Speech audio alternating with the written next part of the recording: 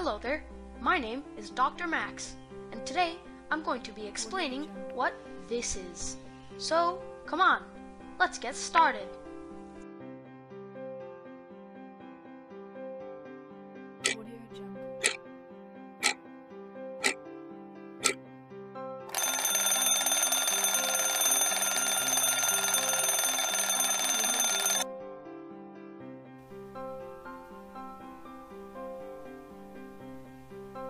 So, what is the twins paradox?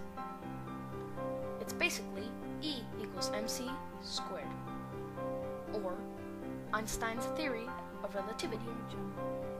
In 1905, Einstein suggested that the closer an object travels to the speed of light, the slower time will pass for it in comparison to a stationary observer.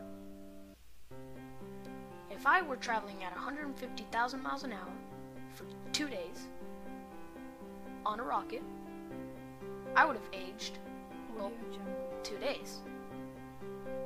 You, on the other hand, you would have aged 2 days, 1 hour, 14 minutes, and exactly 51.894 seconds, which means that I would have aged an hour and about 15 minutes less than you. But if we were to draw a graph like this, and do it the other way around, you being on Earth for 2 days, like this, I would have aged less.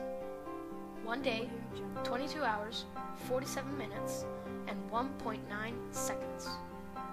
So in conclusion, moving objects will have time pass slower for them in comparison to still or slower moving objects. So that was the twin paradox, an example of time dilation and Einstein's theory of special relativity. Thank you for listening.